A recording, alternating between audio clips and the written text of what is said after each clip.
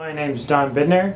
I'm assistant professor of mathematics here at Truman. I teach the art and science of computer programming class in JBA. I have for several years now.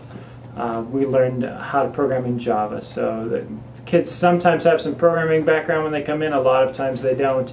And we go from the basics, from basically nothing, to learning the words of the language, putting together simple programs, and eventually writing some pretty hard things. The first week we really have to just learn basic things of the language. Like learning a foreign language, really you have to learn to talk like a baby. We learn just the basic structure of a program. We write a program, all it says is hello, and we make it do that. We learn that you always have to have semicolons in certain places, you have to have braces in certain places, parentheses in certain places. Just the basic structure and syntax of any program. We learn that kind of thing the first day or so, and then we learn the really basic parts that you build a program out of, which are called methods.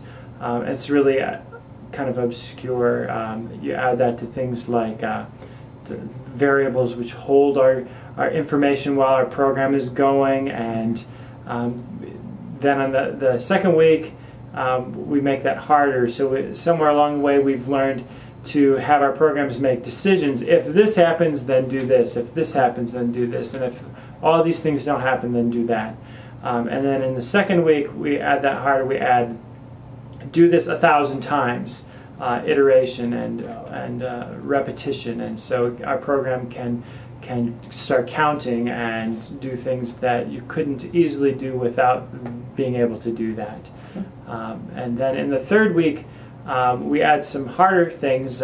We start building our own objects in the language, which is kind of a very high level of abstraction.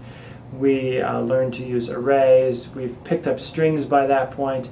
And then our final project is that we write these sort of virtual robots. We put them into an arena together and fight to the death in little 3-minute death matches. And I'm really looking forward to that. It's usually very fun.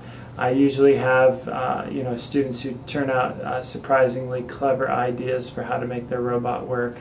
The kids like to have a big tournament to see who's going to win. That kind of thing. So that's what we do. We sort of start at the basics and we build harder. We finish off with robot death matches. We spend a lot of time behind the monitors. I mean, programming, learning a language is very, you have to repeat a lot. You have to do a lot. If you were taking Italian, you'd speak a lot of Italian.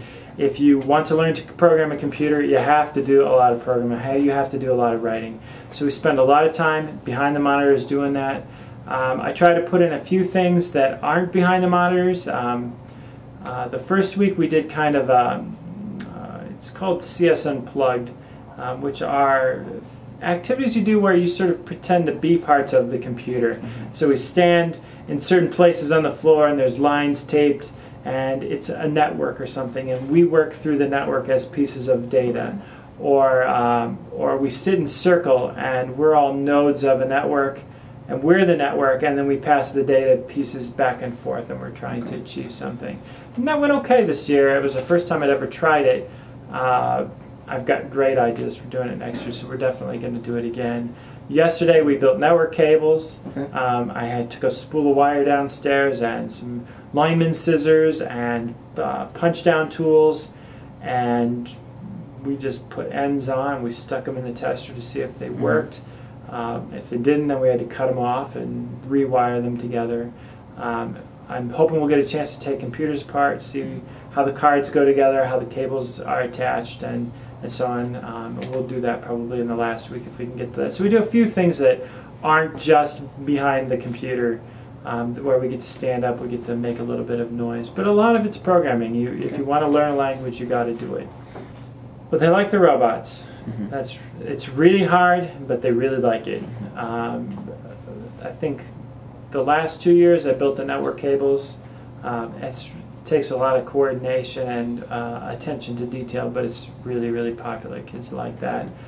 Sometimes we try to do a tour of the data center. I'm not sure if we're going to get to do that this year. Usually the sort of response is, why would we want to do that?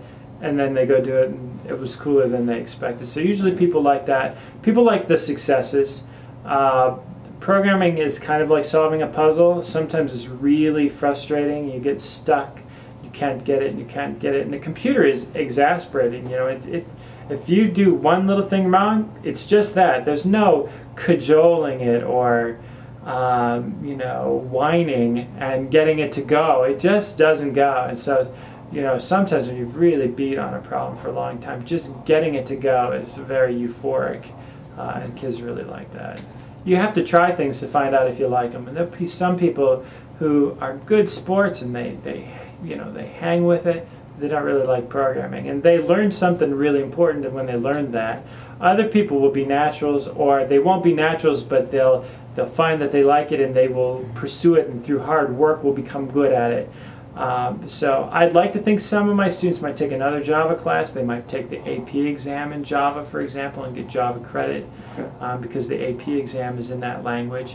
They don't know everything to do an AP exam in 3 weeks, you know, with me, but they know a lot and they've gotten a start. And so, you know, self-study, another class.